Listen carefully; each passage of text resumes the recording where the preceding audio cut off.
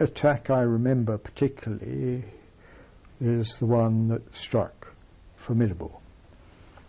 I was not flying that day, and the strikes had flown off, or at any rate the fighters had flown off.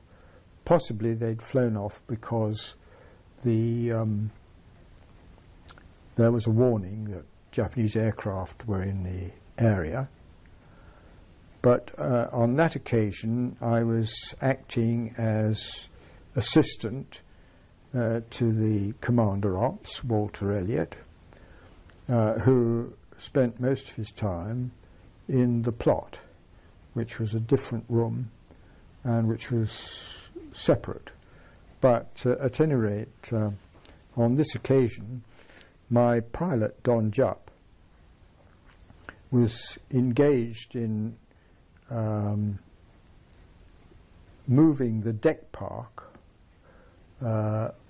which consisted of Avengers and some Corsairs, forward of the barriers, because once some fighters had flown off, the stern of the carrier had to be clear in case they had suffered an engine problem and wanted to land on again.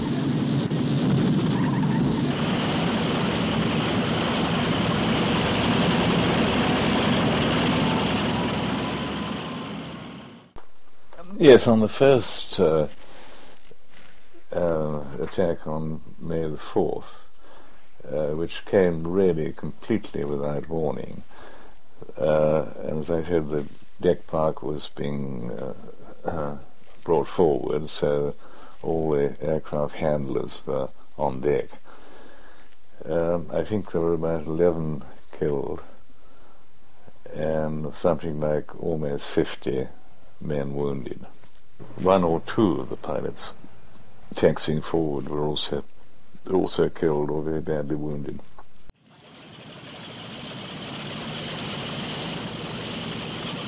Being in an aircraft is a very, very frightening business if there's an air raid coming in, because I'd seen the Formidable hit.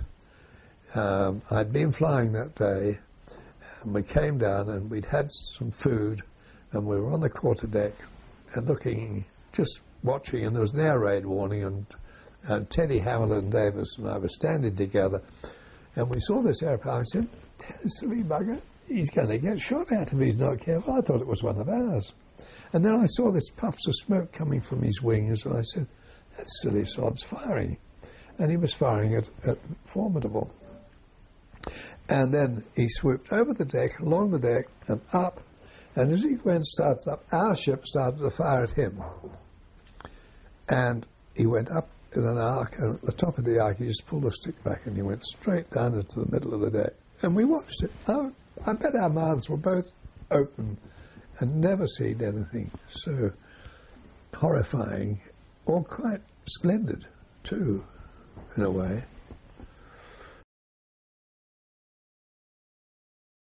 First of all, they strafed the deck, and it was very unfortunate because I was flying at the time, and I was about to be recalled to land on when this happened.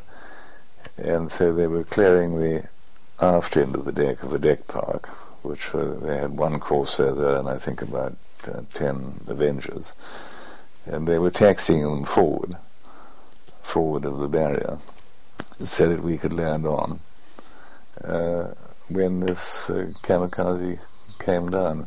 Zeke, a Navy fighter plane, and it strafed the deck first of all on the aircraft taxiing forward, and then it pulled up and came straight down on the opposite the island.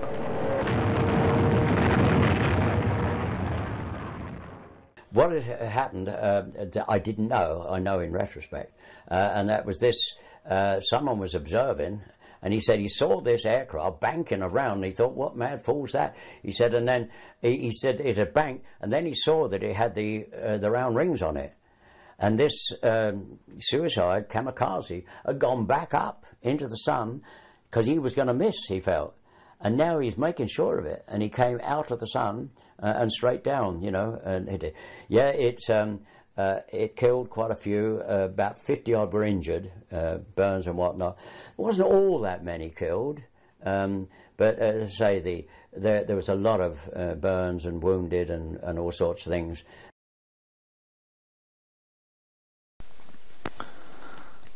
There was a hole about 2 foot square in the deck, and some of the armoured deck had by the force of the explosion, gone right down and ended up in the double bottom somewhere, and hit some pipes from the engine room, which made an enormous amount of black smoke. So it looked much worse than it actually was. And there was an indentation about sort of 10 foot square, I suppose, and 2 foot deep.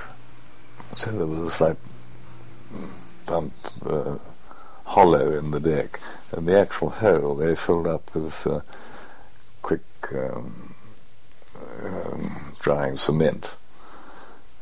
And I landed on the Indomitable, and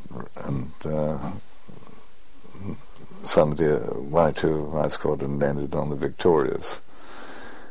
And in about 3 hours' time, they had the deck ready for us to come back. All except those from the Victorious, who stayed on board the night. And the following day, they were took off to come back to us, and there was enemy attacks scare when they took off, and they were vectored out, and they shot down at one of the chaps coming in. So it was rather fortunate.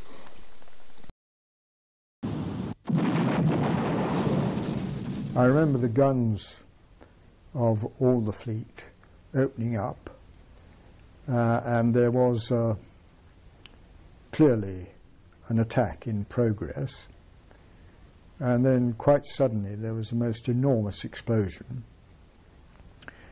I went into the operational cabin, which was closer to the flight deck, because I thought that I could look out of the scuttle there to see what had happened. But when I got there, the first assistant to the Commander Ops, Lieutenant Berger, had been in there, and most unfortunately had been looking out of the scuttle at the time the Kamikaze struck the Formidable. And he was unfortunately killed because the explosion blasted the glass from the scuttle into his face.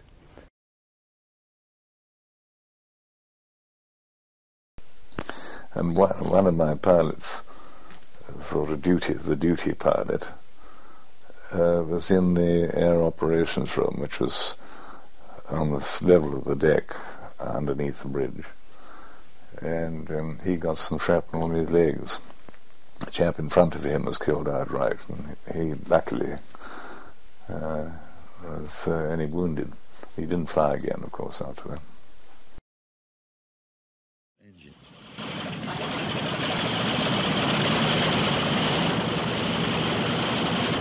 But unfortunately, the Kamikaze, with a 500-pound bomb, had landed just in front of our aircraft, which Don was taxiing forward, when he hit the Formidable. And the flash burns that John suffered were terrible. He managed to get out of the plane and managed to walk down to the sick bay. The damage control in Formidable was incredibly good. The Kamikaze had great success against American carriers because they had wooden flight decks, and they were often crippled by Japanese kamikazes. However, the Formidable class, illustrious class, had armoured flight decks. I'm not clear exactly how thick the armour plate was, but for the fact that the bomb with the kamikaze had struck at a point where four plates met, I think it probably wouldn't have done very much damage to the ship. Went through the hangar deck down into the boiler room and severed a steam pipe. But apparently the engineer on duty down there was very smart and was able to cut off the steam. And within 2 hours, Formidable was back in action again. They'd produced cement and sand and cement from somewhere in the bowels of the ship, mixed up concrete and filled the hole in. It exploded. It had a 500-pound bomb with it as well, which exploded on impact, besides all the fuel and everything on the aircraft. And this penetrated our armour-plated deck to the extent it went through to the hangar deck and cutting loose the fire curtain. Was right across. The hangar, a big long hangar, was divided in 3 parts by 2 fire curtains, so it was 3 hangars. But this one had come down, that knocked that down. A part of the piece of wherever it was carried on through the hangar deck, down through the main deck, and into the boiler room, the centre boiler room, cutting a steam pipe as it went. And scene 2, somewhere near I was, here comes the 2 stokers, Chief and Tiddly Ball, rushing out of the boiler room. But in next to no time, I think his name was Bevan, warrant officer. He was the brave man. I think got mentioned in dispatches. I can't remember whether he had an asbestos suit or not, but he went down. I don't think anyone went with him, but he cross-connected all the pipes and things and got it going. And he came out and he said, okay, lads, you can go back down below now, So little Tiddly Ball says, come on, lads, And one of them said a bad word. No, he said, I'm not going down. I'm not going. Come on, lad, it's all clear down there now. No, he said, I'm not going, And he refused to go below. And the officer said, well, I can shoot him, all this sort of thing. He got 3 months in prison, because of whatever. I never knew his name, maybe as well. I don't know it,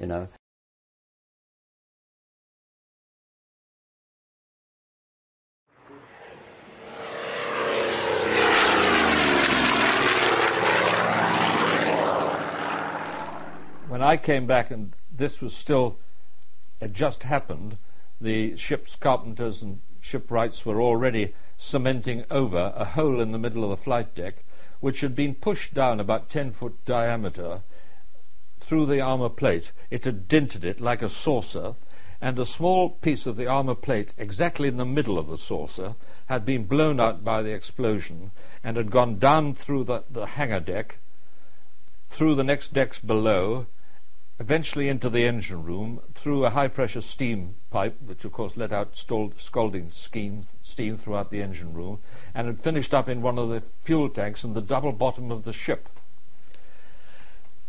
But I was able to land back aboard within 2 hours, having temporarily landed for refueling in Implacable, and I came back within 2 hours when I was told the flight deck was ready again to receive aircraft. This was a wonderful demonstration of how correct our policy had been in armour plating our carriers' flight decks. The Americans had never done that because they said this increased the height of the centre of gravity of the ship. Having all this weight on top sides would make them very unstable for operating. But we were certain the policy was right, and we found our ships immensely stable. And what was rather gratifying was that the American liaison officer from Admiral Halsey, who was in our ship, a lieutenant commander, was the first to step forward and say, if this had been an American carrier, we would have been down to the bottom of the ocean. It would have gone straight through into the hangar deck and we'd have lost the ship. As it was, we were operating aircraft within a dog watch of the thing being aboard.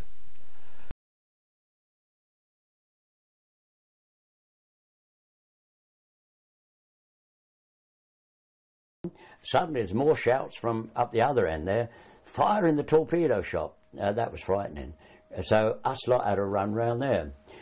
It wasn't all that bad. How it had happened, the torpedo shop needed its own lift to get torpedoes there, and there's the long, thin torpedo lift, and obviously the blaster got through there somehow and caught fire in there.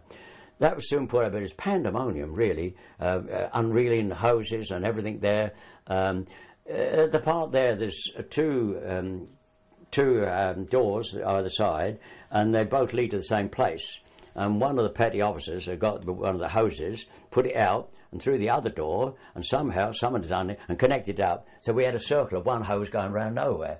He never lived it down. He really did. So, anyway, that was got out, and then the next thing then, you lot wouldn't. So we were then sent up on the flight deck.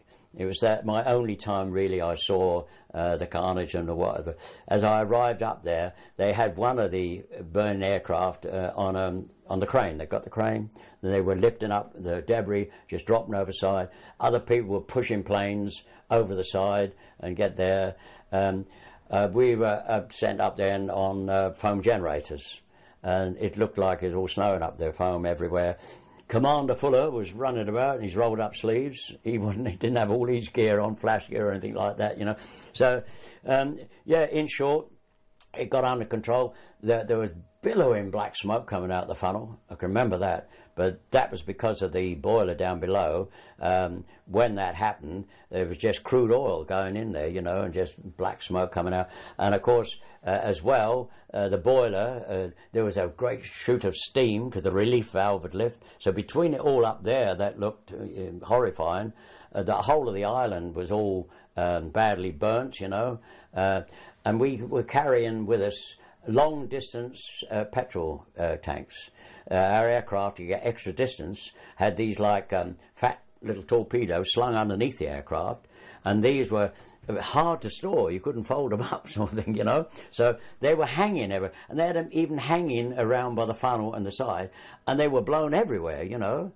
And there was one, and there's a picture of it, one of the, I don't know, whether the chief or something, climbed up one of the WT masts, and they reckoned there was a bit of the pilot, you know, jammed up in the thing there, which he hooked out. And so it was quite pandemonium up there, it was, you know.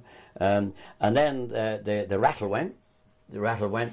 Another one was coming. So we all had to clatter down. I can remember the noise of us running down with the handrails, you can call, were chains. And they were clanging and going, running for our lives down. So that was my experience of that one there, you know.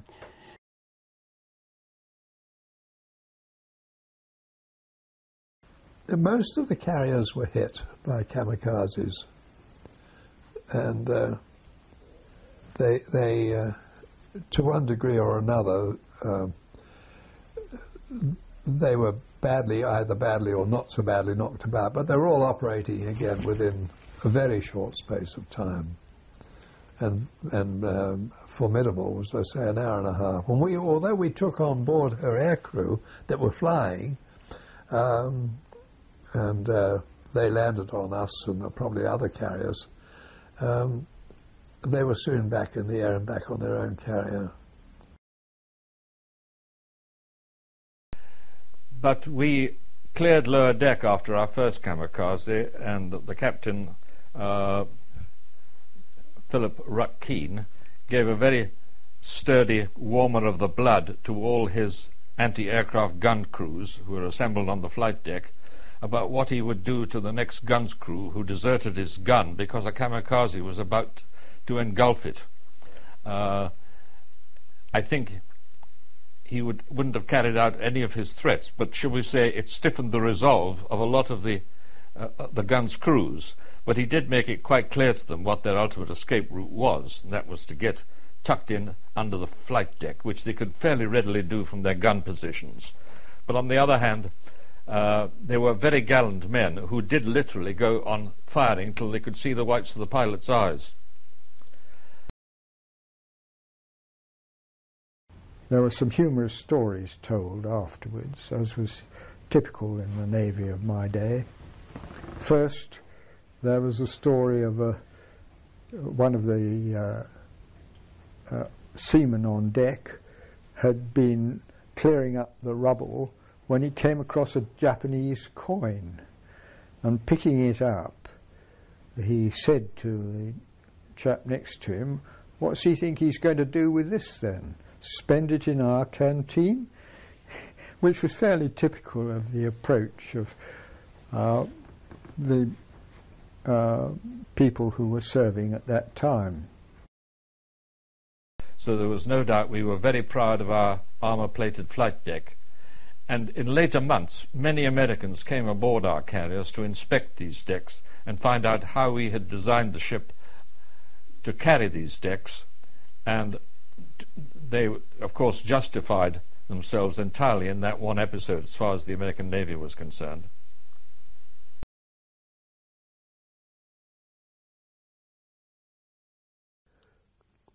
And I saw the Formidable some 6 years later, when she was laid up in Rosyth dockyard, ready for the scrap heap, and it was open to visitors. So I went down from Edinburgh to have a look at the old girl, and that cement was still there.